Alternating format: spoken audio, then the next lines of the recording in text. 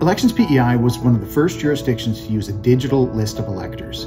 We use computers at our polling locations because when electors come in with their voter information cards, there's a barcode on them, and we scan that barcode to bring up the proper profile to issue the ballot to the voter so they can go and vote. We then strike you off in the system the way that they used to with the old paper books using the pencil and the ruler, and they would mark you off as having voted. So you're only eligible to vote once in an election, and this shows that you have voted during that election. For more information, visit electionspei.ca.